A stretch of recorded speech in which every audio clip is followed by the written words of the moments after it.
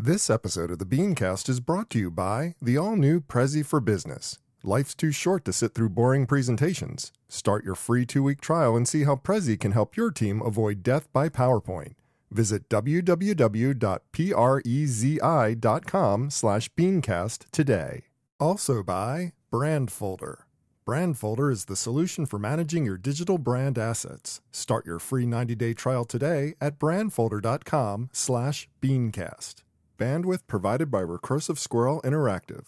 Video conferencing provided by Pluot.co. Episode 480. Do You Know Me?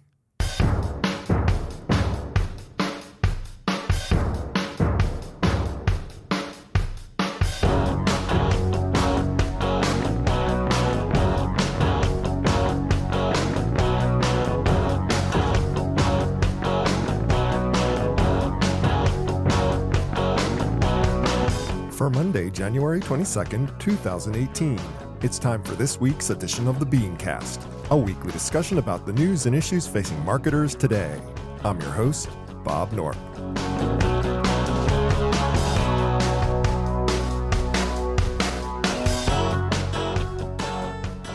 Thanks for joining us.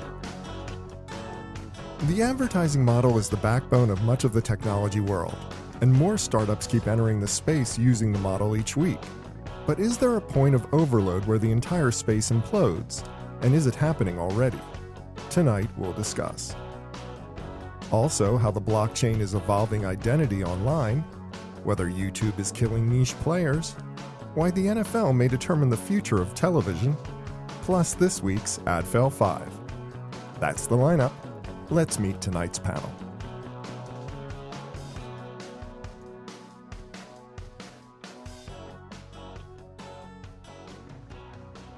Thanks for joining us for this week's BeanCast. I'm Bob Norp, and with me on the panel for this evening, we start with author and freelance marketing consultant, Mr. Dan Goldgeier is here. Dan, welcome back. Thanks for having me back on the show, Bob. It's always a pleasure. My pleasure. Now, also with us, we have the Chief Marketing Officer for WTO Group, Mr. Aaron Strout joins us. Hi, Aaron. Hey, Bob. Good to be back.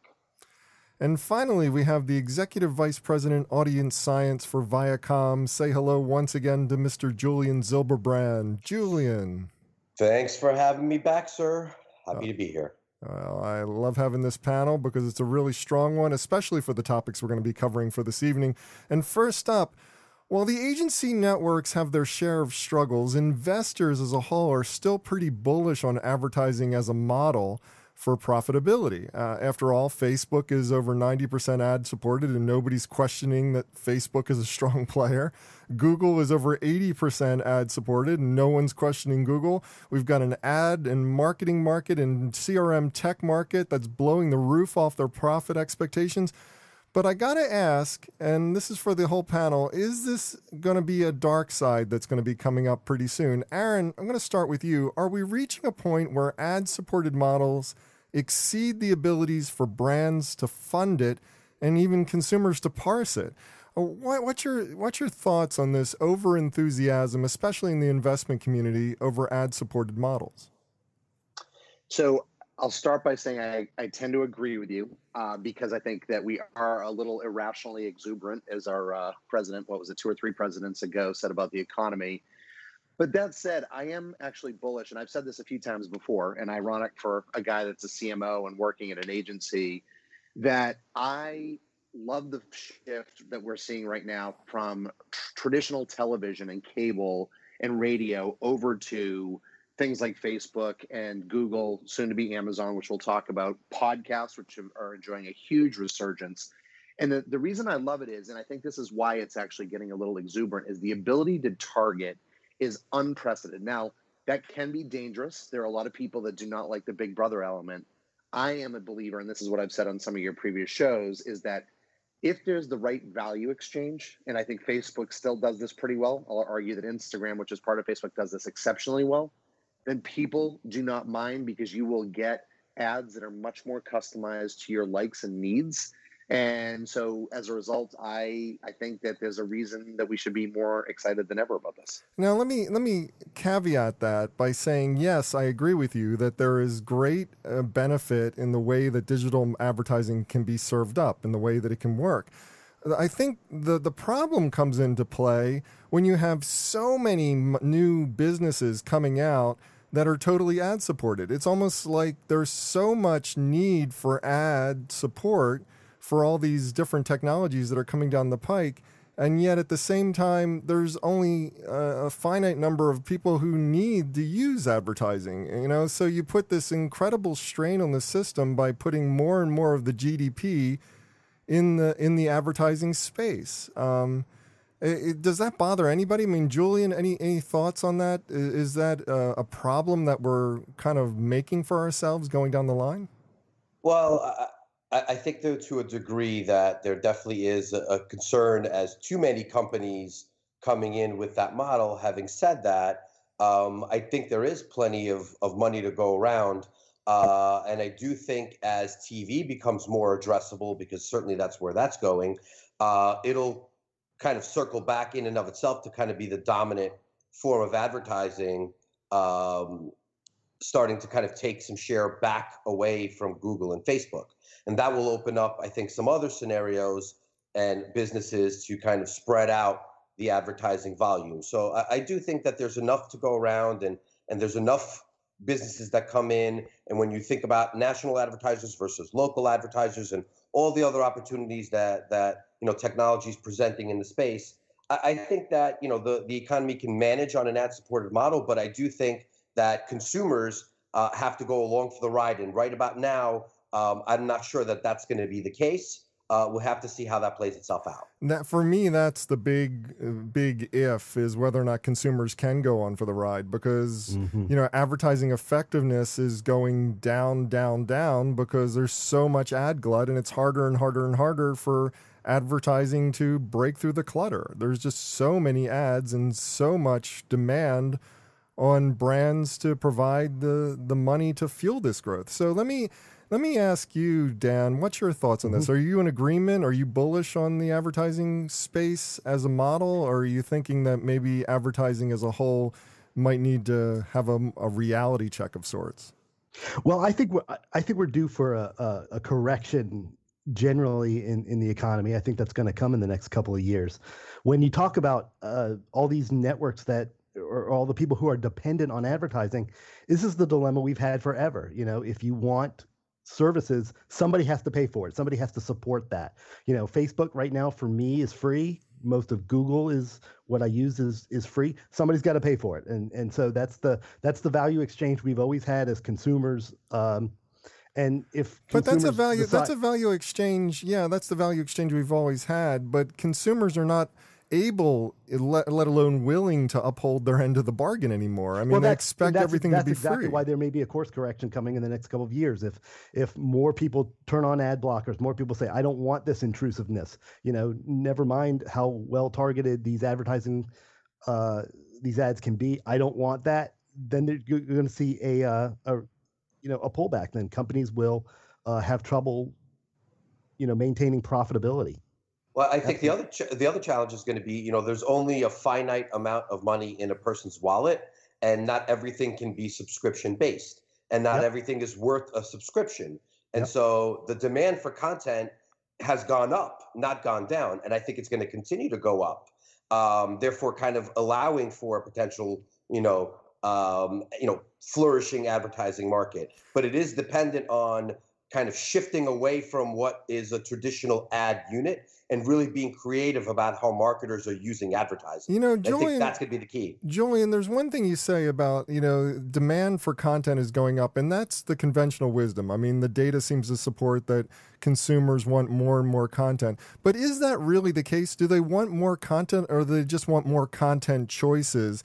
And they're not really consuming all that much more content as a whole. They just have more subscriptions, and they have more, channels that they can tune into via either digital methods or traditional methods. And what does that do to the state of the economy if, there's this demand for lots of choice, but not actual eyeballs and ears showing up to consume the content?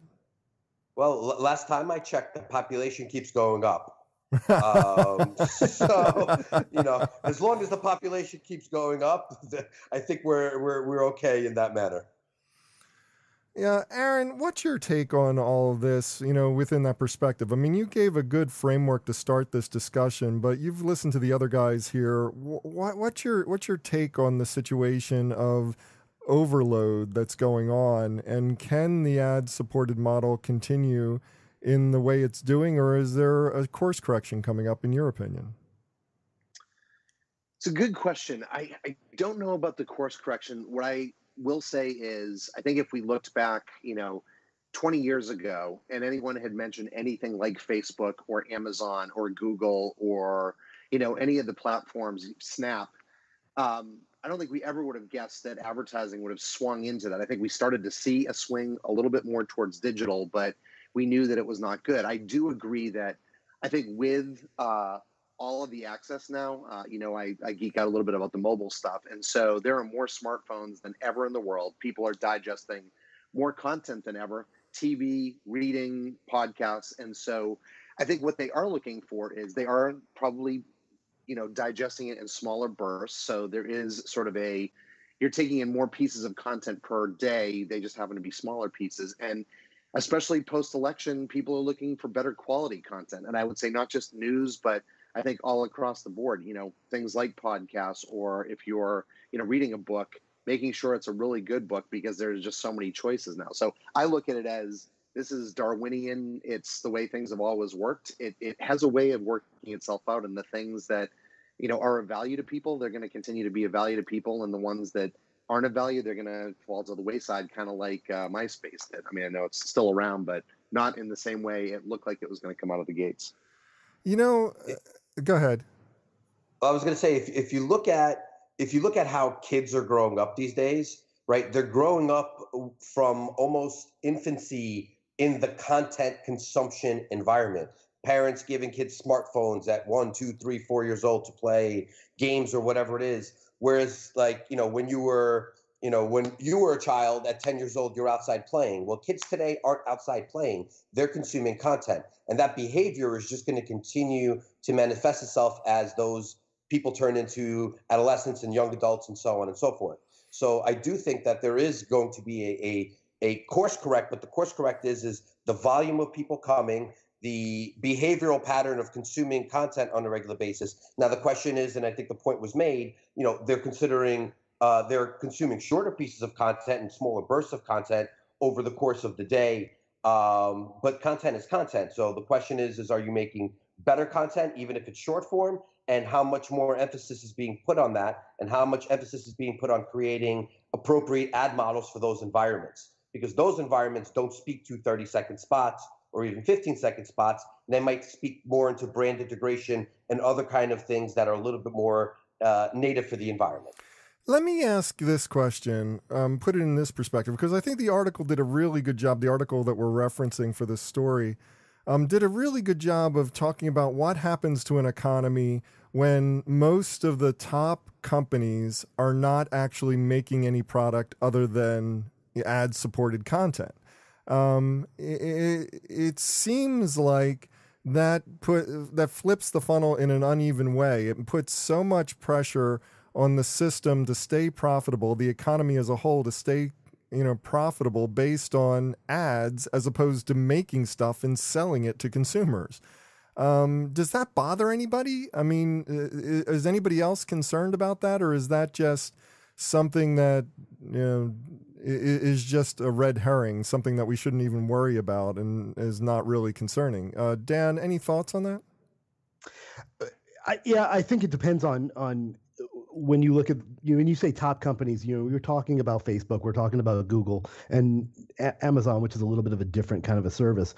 We need, of course, any healthy economy has to have a balance of companies that actually make things and sell things. And we can't just keep, having just, be the top companies in the world be just content companies. So I don't know how out of whack that really is right now, but of course the hype, of course, is with Facebook and Google and company, new technology companies that are trying to make money from advertising. I don't know if it's really skewing the GDP so radically that it's a problem, but you know, Yeah, I don't think like anybody. I said, I don't you, think you'll have to.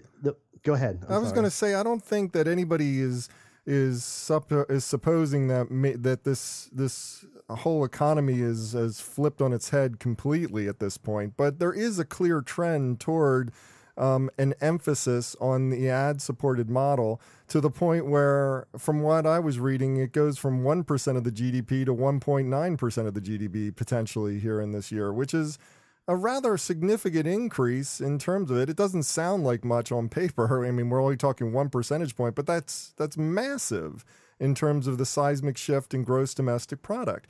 Julian, what's your take on that? Is that any concern to you? I mean, I wouldn't underestimate the reality that Google, Facebook, again, Amazon, you pointed out, slightly different of a company, but are providing product and service and utility. It's just the product, service, and utility for the generation of today. So, I don't know how much of a massive concern it is. And of course, at some point, there is a scenario where there's only so much money to go around. It's certainly not infinite. But I don't know that the prognostication that was in the article is 100% what's going to happen. And I do think that, there are obviously other products coming out from these companies that we're talking about. If you look at Facebook, kind of doing their video tool that will be $500 a pop or whatever, they are trying to diversify their businesses, but using their core businesses as proxies to enable that. And I think there will be more of that coming along. So, the utilities exist. And so the way that you're looking at it from an economic standpoint and the way that you're kind of centering in on a company's profit is a little different than relating it back to a CPG. And I think that maybe is missed in the construct of the article. That's really, really good points. Good points all. Well, I want to move on. I want to talk next about the blockchain. Once again, we've talked about it many times on the show, and it's interesting how the blockchain is being positioned as an opportunity for online identity. And it's really kind of a great article that we're going to reference from the New York Times. We're going to get to that in just a minute. But first, I want to do a sponsor read for us, because these guys are paying the bills and they have a fantastic product. Because I don't know if anybody knows this. I mean, it's just like, if you listen to the show, you've probably heard me say it before. I've been a creative in a past life. I was a copywriter, and I know the pain firsthand of being told that's not our most updated logo, or that's not the copy guidelines that have been approved, or this is not what I was asking for from the image file. And, consistency matters when it comes to marketing communications. You need to have something that is a consistent source of authority on all of your images, all of your fonts, all of your logos, all of your brand guidelines. But how can you have consistency when it's strewn all over the internet? That's why every brand within my hearing today, every brand within hearing range of my voice today needs to get an account with Brandfolder. Because Brandfolder is the easy way to store, manipulate, distribute, and track all of your digital assets from a single location. Now, did you know that the average creative wastes over 60 hours each year searching for misplaced brand assets? That's almost 2 weeks of productivity lost looking for needles in the haystack, digging through misplaced folders and old emails trying to find the most recent revisions and approvals. Brandfolder solves all this because it allows you to distribute approved brand assets publicly or privately, and it even provides in-app analytics so you can measure which assets are performing best in market. Companies like JetBlue, Slack, Under Armour, and thousands more use Brandfolder to provide a single source of truth for all things related to their brand equity, and your company can do it too. And I want you to go to this website because they're going to be doing you a favor. They're going to be giving you the power of Brandfolder today, absolutely free for 90 days. I want you to go to this website. It's Brandfolder, brandfolder.com/BeanCast, and you'll unlock your free 90-day trial. That's brandfolder.com/BeanCast to manage all of your digital assets from one location and set up your team for success in 2018. Brandfolder, strong brands live here, and we thank them very much for their support of our show. Well, the New York Times Magazine has a fascinating piece on why Bitcoin itself is not the innovation, despite all the hype, despite people talking about people becoming billionaires over this cryptocurrency, but rather the fact that it's an underlying technology called the blockchain that is returning the user's identity back to them rather than needing to trust companies like Facebook to manage it for them. Now, Julian, could you give us a little bit of insight into why this is important and how it will affect marketers going forward? What are your thoughts on this? Sure. So I think the first thing is if you read the article, they talked a lot about how you need some enablement for people to kind of follow into that path of owning their identity. I think what you're going to have over the next 5, 10, 15 years, with as much fraud that's happening in the digital environment and more people being affected by it, I think you'll have a natural kind of impact of people recognizing that they need to protect their digital presence in a much clearer fashion. And with as much kind of press as the cryptocurrencies are getting these days, more and more people will kind of investigate, understand, and start applying the technology, as you mentioned, blockchain, in a way that allows them to control their digital identity. What that does is, one, from the marketer standpoint, I think marketing and the kind of advertising community will start obviously leveraging blockchain first in the programmatic world, allowing for the lessening of the fraud that happens there. And I think over the course of time, people will take ownership of their identities. And I think it'll be a key initiative actually for government to start pushing regulations along those routes, because you're going to see these companies like Amazon and Facebook get to this $1 trillion mark, which is going to scare the hell out of governments, because at some point, those companies in the path that they're on will be worth more than the governments of most of the countries of the world. Well, I think that's the scary mechanism for that to happen. Let me clarify something. Let me ask you a question about that, because we've got a company like Facebook, and Facebook has all of our identity stored there. And essentially, the identity belongs to us. We grant them the right to manage our identity, but still, they're using our identity to sell ads against us. And they're using our identity for data mining and manipulation experiments and all kinds of things that we don't necessarily agree to. And that's the problem with having our corporate identity, our personal identity online being managed by a big company. It's not that they necessarily have evil intent, but they don't have our best interest, and they certainly are not aligned with what we want to do every single time. So what kind of advantage does it give us to have that identity shifted back to the user? And how does that change business as a whole? Any thoughts on that? Julian, Aaron, anybody? Well, Dan, I think Dan's moving. No, go ahead. No, I think that, I think the industry by industry is going to need to figure out how to use this most effectively. I've seen a lot of talk about blockchain and a lot of different industries talk about the potential uses. And then, what is it before we even get to marketing, which is a different bubble? It's like, okay, does this help global supply chains? Does this help honesty? What problem does the blockchain solve? What friction does it remove? That's what we're going to really need to solve. And I think it's different for every industry. And it's not just a matter of your personal identity. It's does it encourage more global collaboration? And is it truly trustworthy? We've seen Bitcoin get manipulated a lot. So, what is the real advantage in this? But you can see a lot of people experiment with it for sure. Here's the thing, though. It's just like I love that part of the article where it says that Bitcoin is a $100 billion honey trap that has been around for over a decade and nobody's hacked it. I mean, you have manipulation of the currency itself, but the underlying technology, it's wide open. If any hacker can go to this and potentially break into it and get $100 billion overnight, and nobody's been able to do it. So if that's how strong the blockchain is, in terms of identity, that changes the game in terms of how things are done on the internet.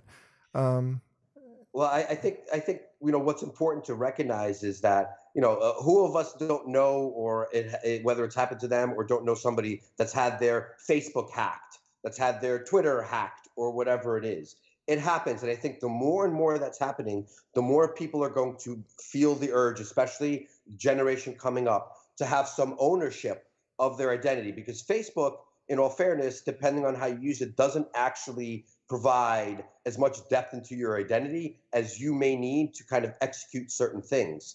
In other words, you're not banking through Facebook. You're not necessarily at this point leveraging Facebook for your grocery shopping or things of that nature. That's more Amazon, obviously, with different kind of scenario. But in any instance, I think you're going to see, with as much kind of concern and press as there is about hacking and all this other stuff, that consumers will start to figure out that controlling their own identity and controlling their digital footprint is as much of a necessity in life as having a lock on your front door. And once that starts to happen, people will take that control back and then figure out how to divvy out access to that to the companies that they want to grant access to on a limited rights basis. One of the most interesting parts of this article for me was how this will affect business, Aaron, because, when you're Uber, you've locked a customer in with their data, with their credit card, with their payment information, with their personal ride history, and you're depending upon that user to log into your app and use your service because you own their identity. But when you change that power structure to the point where I own my identity and I can choose where I want to apply it and what information I want to share with whom, then suddenly I can put out a call for a ride service that goes out to Lyft, Uber, the local cab service, and finds the best price almost instantaneously. And that changes the whole paradigm of business. How does that affect the pace of innovation? And does it make it less likely that companies will try to innovate simply because they can't make the same level of profit on my identity anymore? Well, I'll make an analogy, and I think all of us are probably old enough on this call to remember email. And email, when it first was made available as a marketing tool to the people, speak for yourself. Sorry, was the Wild West. And what that meant is, if I got your email address, I could email until the cows came home, and that was great. And everybody now was a marketer, and everybody could reach everybody because it didn't cost anything. And so what happened was, the government stepped in, and then actually some of the businesses started to self-police, and they put together these canned spam laws that said you can't do this anymore, and businesses had to start taking responsibility for opting people in or opting them out if they were doing things that were illegal. But it didn't kill the email industry. I think a lot of people thought it would. What it did was it created a level of accountability. It did cut way back on a lot of the spam, and you sort of push people in both directions, where either you were a spammer or you weren't and you abided by the laws. And most of our spam does go into a folder that we never see anyway. But where I'm going with this is it forced companies, I think, to create a higher level of value so that if they wanted to have access to people, they needed to be able to give them content or, control the frequency or give them the control they needed. And I think you're probably going to see some of that take place where companies that did rely on the fact they had all this information and really had you locked in are going to have to try that much harder to actually keep your business and to create that value that we talked about earlier. Something else that was in the article that really struck me was the look at the structure of the internet as a whole and how it's evolved and where it has evolved badly and where it has evolved really, really well. And it took that juxtaposition between what happened with identity as opposed to what happened with the satellite geolocation services. If that had not been turned out to be open source by the U.S. government to everybody to be able to use the service and access it, we would have had somebody launching satellites up there eventually, and everybody's location would be the property of something called GeoBook or whatever happened to evolve from that. And it makes me wonder, is it too late for something like this to take hold? Because it wasn't part of the foundational protocols of the internet, does it make it so that there'll be too much resistance just through inertia of consumers and no desire from businesses to adopt these standards? Will it make things a little bit harder to swing in the favor of consumers? I mean, Julian, your thoughts on that? Well, I think the guiding principle is the consumer always gets screwed. So, that's an unfortunate reality, but sometimes that's the case. Look, I think it's an interesting, point that they made, an example that they used with the kind of with GPS. But I don't know if it's too far gone at this point. I think consumers tend to lean towards comfort, convenience, and the devil they know. And so if you take all those things into account, the example that you brought up before with Uber is kind of hard to see being executed effectively, right? So if I, through the blockchain, I wanted to reach out and have, 1 million people have access to the fact that I know that I'm going to be, looking for a cab to go from Midtown to downtown. I think that there's a reason some of these things died. The location-based stuff died because people don't necessarily always want to give that information out. I think that there's a lot of room to kind of evolve from where we are today.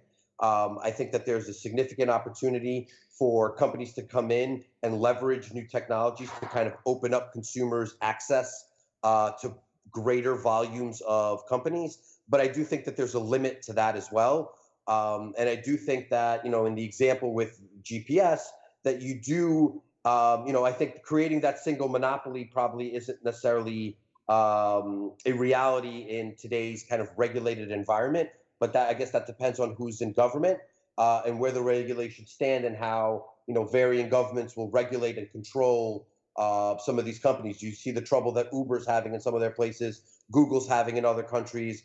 Countries are wary of some of these companies having too much power. And I think that's a real, kind of barrier to that example. It's interesting. You brought up a point that I find fascinating.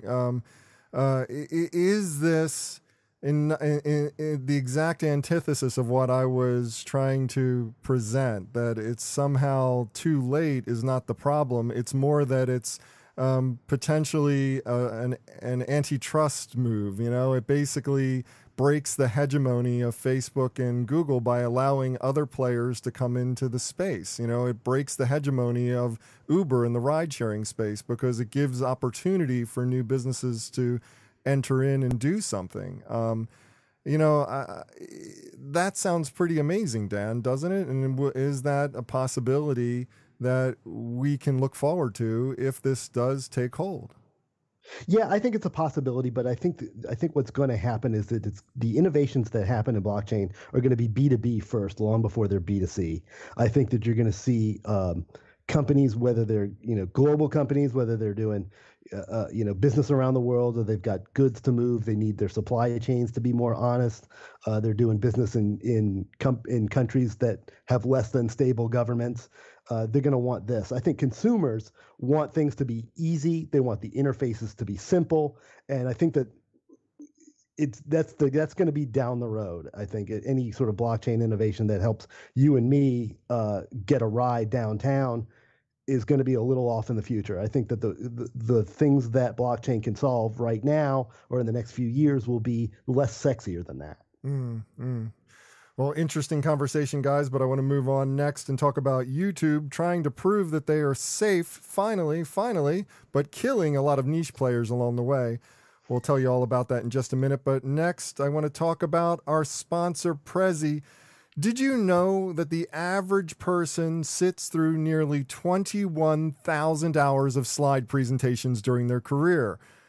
Now that's 21,000 hours. Sit with that for a minute. And even if 10% of them are any good, and we all know that's a complete stretch because even 10% of them being good is an outlandish figure, you still have to spend 19,000 hours being absolutely bored to tears. Now don't let death by PowerPoint suck the life out of you too, because we've got a better idea. Put Prezi to work in your office. because the same great interactive cloud-based presentation platform that is so popular with educators is now finally available in a business version, complete with team collaboration and analytics built right in, and it's already gaining a reputation as the must-have tool among the best business presenters in the market today. Look, I've seen a lot of presentations, as you have, I'm sure, and I can honestly say that I have never seen a boring Prezi presentation. And that's because instead of slides, you organize information on a single open canvas, allowing you to quickly pan to and zoom in on the information you want for the most dynamic, visually stunning presentations you're going to see everywhere. Anywhere, sorry. Even independent researchers at Harvard found in a double-blind study that Prezi was more engaging, more persuasive, and more effective than PowerPoint, which, when we translate that into English, means that Prezi presentations are simply the best way to get your clients to buy because you're not boring them to death.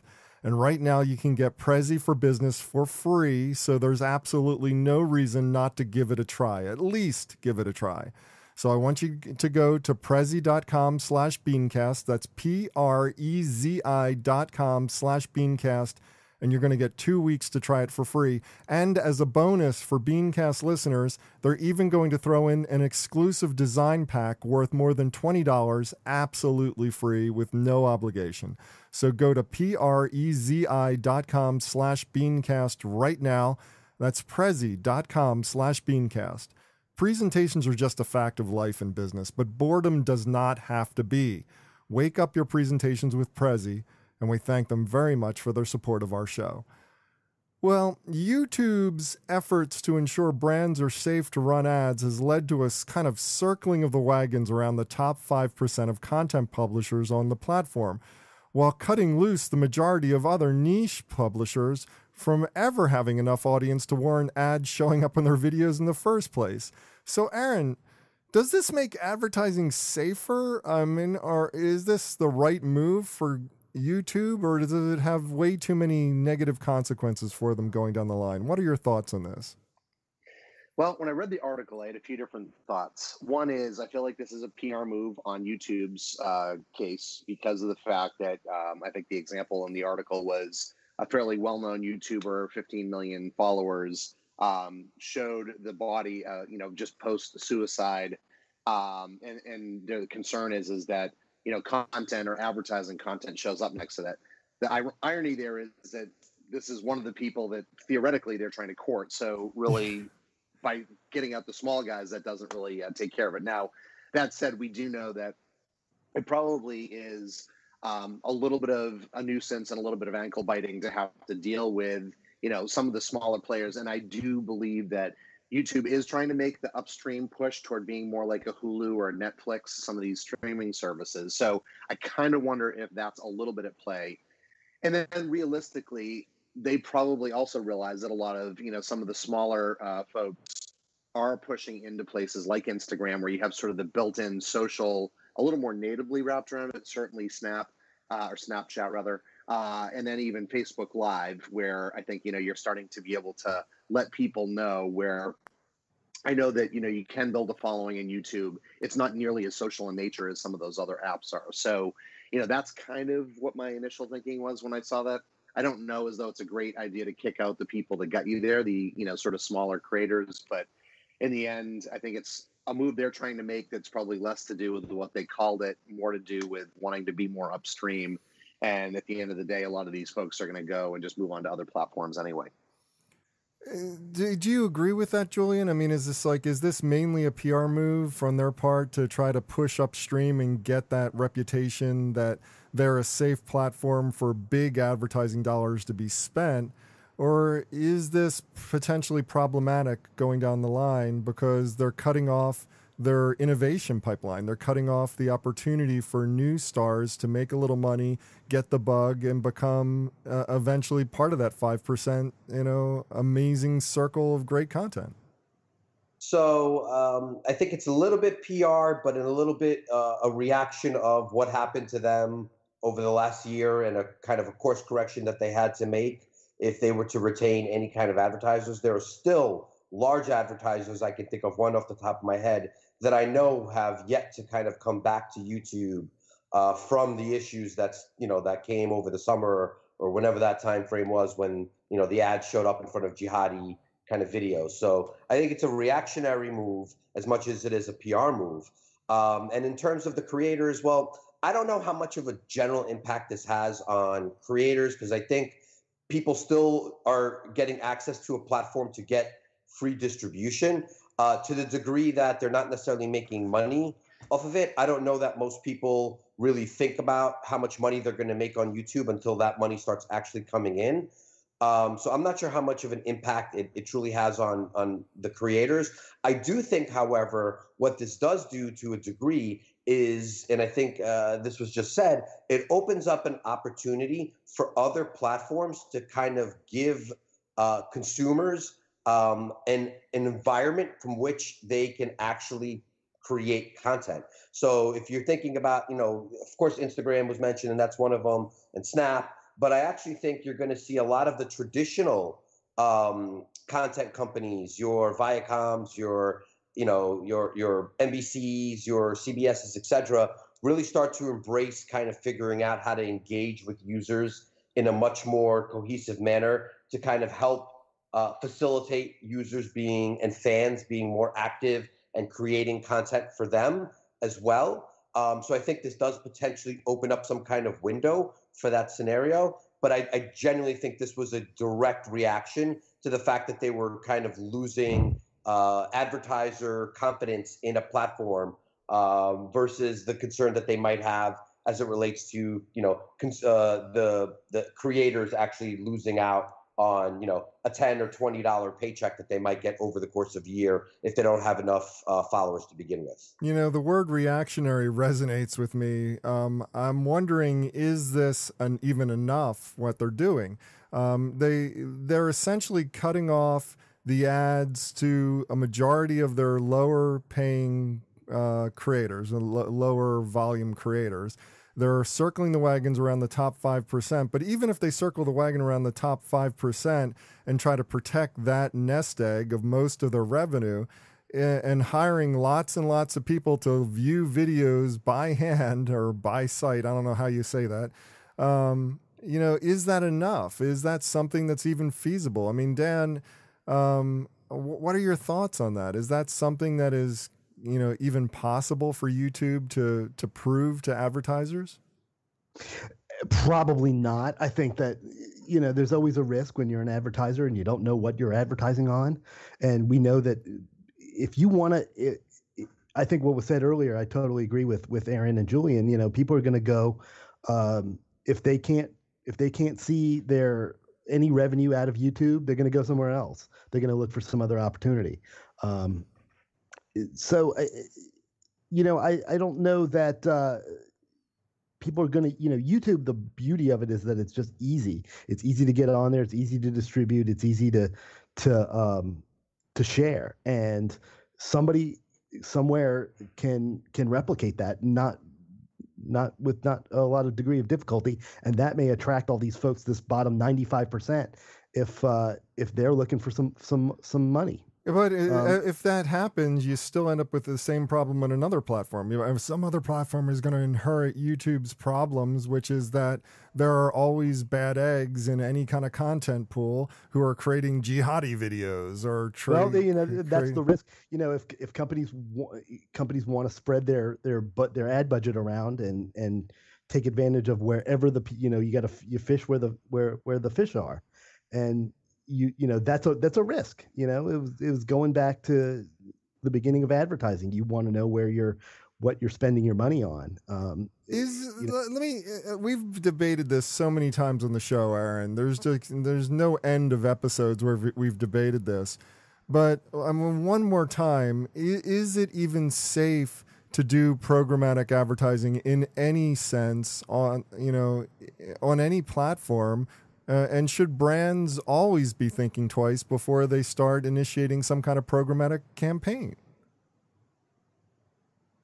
Well, this is Aaron. I'll jump in. I think depends on what brand you are. If you're a brand like GoDaddy, who cares? Because your brand is inherently irreverent, right? And I think there are a lot of other mid-sized brands that care less than others. If you're Disney, If you're, Fidelity Investments, where I used to work, I know they were incredibly careful about how they come through their, they actually, early days of programmatic, would be very methodical about not joining certain networks because there was chaff along with the wheat. So I think it all depends. Certainly the more premium brands, or the brands that really care about their reputation, will start to really shy away. And the ones that say, I'll take any comers, and our brand is irreverent enough, we don't care, then, I think you're going to see that kind of a bifurcation. If I may, if you are a brand today that doesn't understand what programmatic means, you have a different issue than what I'm about to say. There's no reason why you can't use programmatic. There's a difference between the construct of leveraging a technology for data and addressability and targeting versus necessarily just going out and buying open exchange random inventory. So brands need to understand how the technology is leveraged, what it means, and how they use it tactically. You could do PMPs with top-level publishers. That's programmatic. That doesn't mean that you're running across terrible content. So I do think that, as long as brands understand what programmatic is and what it means and how they leverage it for their business, there's no reason and there's no concern in leveraging programmatic. Now, if brands are simply going to just go into the open web or use programmatic, just using open exchange inventory, and are just going to kind of pray and spray even in the kind of programmatic world, even with targeting, then of course that there has to be some thought process behind that, some concern with doing that, and some understanding of how that might not necessarily be the best for their brands. And you're right, certain brands will have less concern than others. But again, it's really understanding what the technology is, how it is leveraged, and what it means, and how you use it to your advantage as a marketer. Well, I want to move on to our final topic of the evening. Right now, it's Thursday night football in play. Facebook has already taken a pass, and Amazon has not said if they will rebid for the 2018 streaming rights. But Dan, should we take this lackluster enthusiasm that's going on right now at face value, or is the NFL more important to the future of television than many may realize? What's your take on the situation right now with the streaming rights and also the long-term potential of the NFL maybe moving entirely from TV to the online space? Yeah, I think the answer to both of those questions you asked is basically yes. First off, let's talk about Thursday Night Football. I think you have to look at that as an outlier because within the league, it's been criticized. The players and coaches hate it because it doesn't give them enough time to recover from previous Sunday games and prepare for the next one. So what you do is what I've been hearing from a lot of things that I've read and seen is that the play calling gets more conservative. You get an inferior product and a higher likelihood of injury. So Thursday Night Football has been a problem.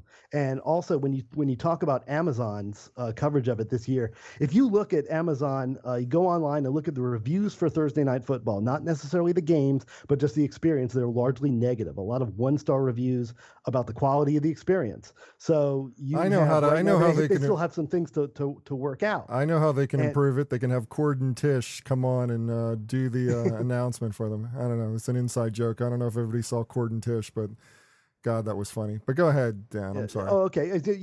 And absolutely live TV, for the networks right now, the NFL is huge for them and it has to be, and they can't afford to lose that audience because live sports are one of the things that attracts eyeballs in real time and keeps them fairly captive for advertisers and sponsors and all that. So they, and I think a lot of it is pretty locked down for the future.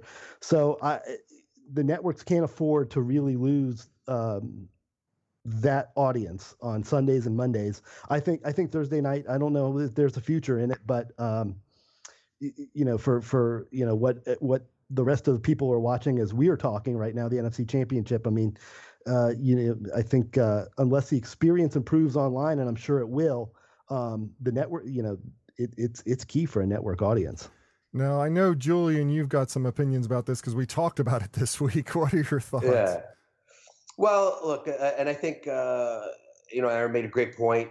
Thursday night is a little bit of an anomaly, both with the quality of the product, the the fact that it's in the middle of the week on a Thursday with people going out and all these other things. So I do think Thursday's a little bit of an anomaly. I certainly think, and you know, Bob, how I feel about this. You know, I'm hesitant to get into my full thoughts on it, but I will tell you that I firmly believe that the NFL is the key to the television market. I don't think that's a surprise to anybody, and I think that inherently there are going to be some significant changes that happen over the next 2 to 4 years that will kind of really be a bellwether for how the general kind of television, and when I say television, I'm including the constructs of streaming and all these other things, how it evolves for consumers over the course of the next 4 or 5 years. And the NFL is the singular key to that. And so within that, you know, do I concern myself with Facebook not necessarily bidding on it? Well, I don't think that they specifically have a fantastic infrastructure to support that. So I understand them backing out, because if you look at what's happened with Watch, it's just not the consumer experience that people are used to on the platform, or that people maybe are looking for at this point in time on that platform. So them bowing out doesn't necessarily indicate anything. I think the question is going to be, who are the companies that are going to bid on it? Because to your point, you know, the reviews on Amazon were not necessarily positive. The reviews on Twitter the year before were actually generally positive. So I think, you know, you're going to have, you know, a lot of companies that have to kind of adjust how they have been, you know, providing consumer experience for live entertainment, specifically sports. And there's going to be significant changes to, you know, UI and consumer experience on that front. But I'm not concerned about Facebook backing out, because I just don't think they're even in a position on any level to actually support that and make it a good user experience. And I think they know that. Well, with that, it's time for the Ad Fail 5. But before we get to that segment of the show, I do want to take this quick opportunity to thank my guests again and allow them to each do a shameless plug, starting with Dan Goldgeier. You can find him at dangoldgeier.com. You can find there all his books. You can find out how to work with him. You can find out all kinds of information, but I'm going to let Dan take it away. What would you like to promote, Dan? Yeah, absolutely. If you want to work with me if you need copywriting or strategy, get in touch with me. I also have a book called Killer Executions and Scrubbed Decks, an outside the box look at obnoxious advertising and marketing jargon. It's available on Amazon, and all proceeds go to feed my dog. Fantastic. And is your dog well fed at this point, or is still? We got a residual check that'll keep him fed for about a few days. So get back and reorder, folks. Murphy's going to go hungry. Please. Now, next up, we have Aaron Strout. You can find him at WTOgroup.com. That's the place where he is the Chief Marketing Officer. Tell us what's going on in your world, Aaron, and what would you like to promote?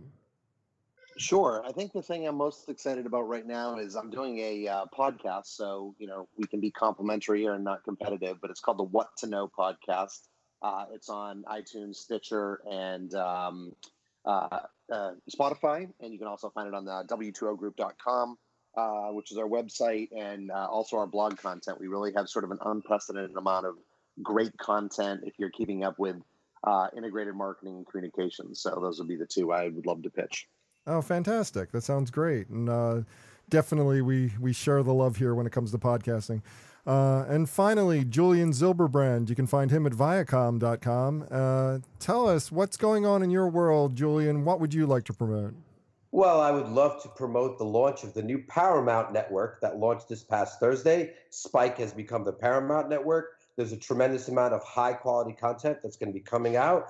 So I encourage everybody to watch. And, of course, please watch all of our television networks, because I like to eat, and occasionally I even like to buy some clothes. So please watch television. It's not all digital. Watch some television, relax, lean back on your couch, and make sure that I get to eat for the rest of my life. Yeah, feed Julian. He needs food. And absolutely. On that note, I need food as well. So for more information about me or the show, visit thebeancast.com. There you can find a complete show archive. You can find out how to consult with me. That's how I will eat. And you can even find out how to advertise on the program. That's how I will eat even more. So check it all out at thebeancast.com. And now it's time for the Ad Fail 5, a rundown of the lowest moments in advertising, marketing, and public relations from the last week. And first up, This one struck me as odd. Amazon Alexa, probably set off a whole bunch of devices, just got added to a unique place, Aaron. The Amazon Alexa app on Android phones. Can you believe that they had an Amazon Alexa app that didn't have Alexa built into it? What was the deal with that? I don't know. And, I just added Alexa to our house a few weeks ago and love it. But I think sometimes you're just so focused on the external stuff, you miss the things that are right in front of you. I read that and I was somewhat incredulous that they missed out on that opportunity. So I don't really know what to say, but it was definitely a boner on their part. Now, next up, according to Apple's CEO, iPhone addiction is not their problem, Julian. He instead passed the buck to social media because that's always a good PR strategy, right? Just blame the other guy, pass the buck down the line, take no credit for this potential problem. Well, to some extent, I tend to agree with him. And frankly, I like to blame the social media networks for everything anyway. Fair enough.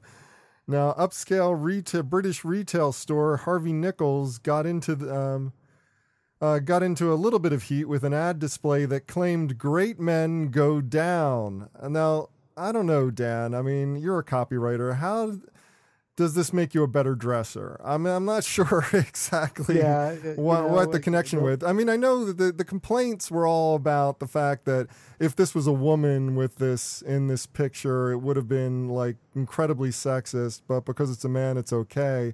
But I think that it overlooks the point where, like, what does this have to do with anything? Fashion is its own fickle beast when it comes to copy and advertising. So it may be a feature, not a bug for a brand like that. Now, Coke thought it was being a responsible corporate citizen by encouraging more recycling of its plastic bottles, Julian. Unfortunately, if they had listened, they would have learned that what environmentalists really wanted was less of the bottles to begin with. This is one of those things where you go, we're just going to do something that's going to be really great. It's going to show our great corporate citizenry. And instead, it just opens up a can of worms because you're just not paying attention. It's a classic kind of attempt by a large company to acquiesce to a large vocal audience without really listening to what they're actually trying to convey as a message. It's more reactionary stuff by large corporations. And finally, European cosmetic company Wycon seemed to have missed the whole H&M memo about racist promotions here, Dan, releasing a black nail polish with the headline, and I apologize for this, my friends, I do not like saying this, but the headline was thick as a nigga. I'm like, who thinks that this is a good copy line to put on any product? Yeah, there's a lot of quality control lacking across the board, and I don't even know that it would be a cultural issue. It certainly is a big problem, in America. It's probably a problem over there. But as we saw with the H&M thing, somebody's just not paying attention. A lot of people are just not paying attention. And, a localized mistake goes around the world pretty fast. Well, that's just dumb. Yeah, I mean, this one's a really bonehead move. Well, have something to add to this list or just want to discuss it? Comment online. Use the hashtag AdFail5. That's pound, AdFail, and the number 5. Well, that does it for this week's show. If you'd like to subscribe to this podcast, visit our website at thebeancast.com and click on the subscribe link. If you're an iTunes listener, we've also provided a direct link to the iTunes Music Store, or just search for the BeanCast in the podcast directory of iTunes. And whichever podcast directory you use, when you subscribe, please leave us a review. Got a comment? Have a question? We'd love to hear from you. Just send your emails to beancast@gmail.com. Opening theme was performed by Joe Seibel. Closing theme by C. Jax. Thanks for listening. I'm Bob Norp. We'll be back again next week. Hope you'll join us then.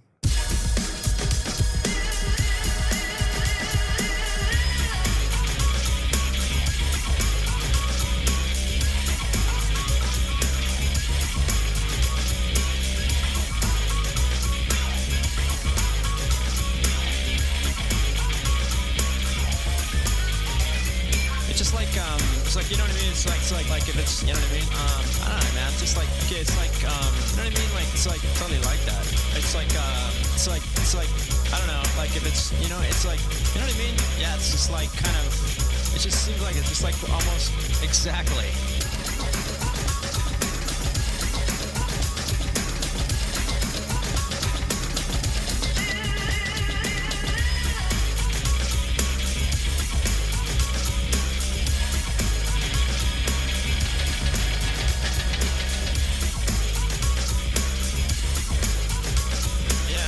It's like exactly.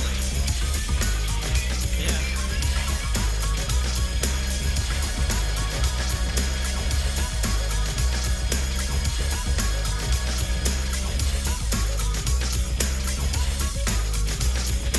You know what I mean? Exactly.